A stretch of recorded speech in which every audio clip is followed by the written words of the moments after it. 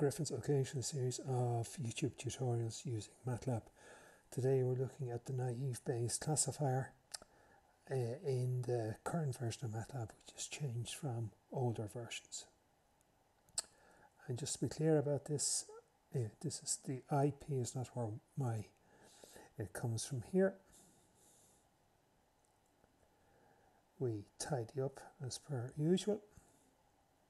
And we load the Fisher Irish dataset. So column 1 is sepal length, column 2 is sepal width, column 3 is sepal petal length, and column 4 is petal width. So we have these irises and we have 4 characteristics. And we know that there are 3 types of species. So that here on where the line is, we're just getting all the rows, columns 3 and 4. So we're looking at petal length and petal width, and we're trying to classify on those 2 characteristics. We also get the species, and there's the 3 species of irises, Setosa, versicolor and Virginia. And there's 150 in total, and there's 50 of each. So we just do a gentle plot at the beginning, which we'll see underneath. We're plotting the 3 species here, that's Setosa, versicolor and Virginia. Setosa will be red, versicolor is green, and Virginica is blue. And what this means is O for a circle, S for square, and D for diamond, as we see there. Now, schoolboy, 12-year-old would say, okay, that's fairly obviously a class.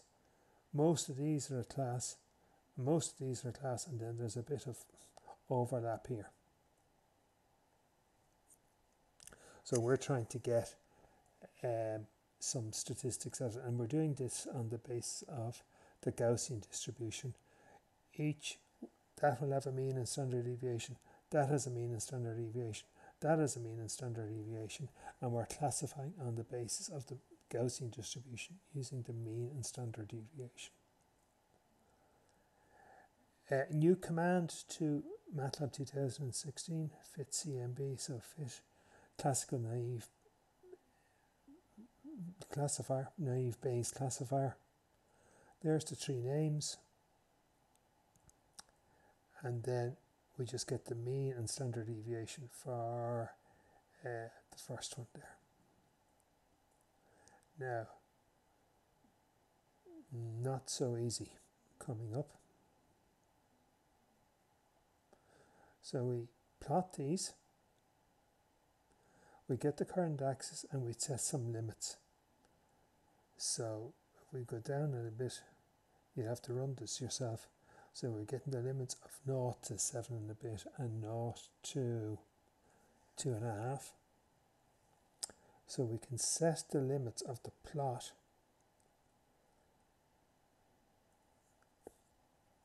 just there.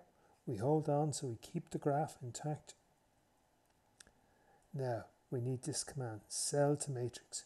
So the MDL that we just got above is of a cell. We convert that to a classical matrix, and then we dig out the means here.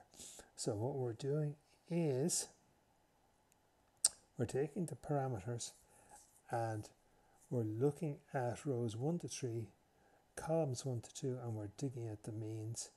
And here we're going to set up sigma here.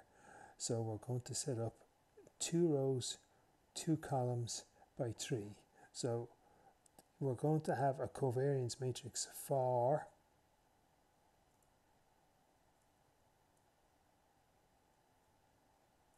Setosa, that'll be layer 1, a covariance matrix for a versicolor, that's layer 2, and a covariance matrix for Virginia, that's layer 3.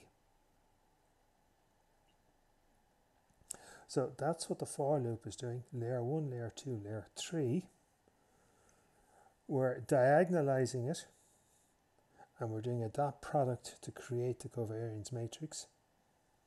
And then we're creating the limits here, so it's the mean, and we're using plus or minus 4 times the square root of the standard deviation for the x and for the y. And then on this line here, we use easy counter, and by the way, easy counter is going fairly soon, using the multivariable normal probability distribution function.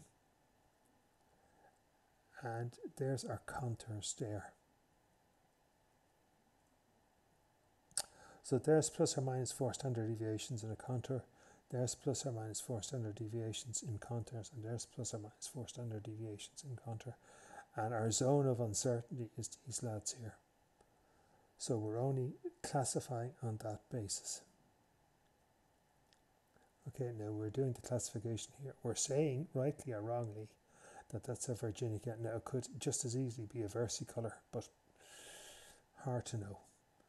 And likewise there, so it's, you know, we're just going with it.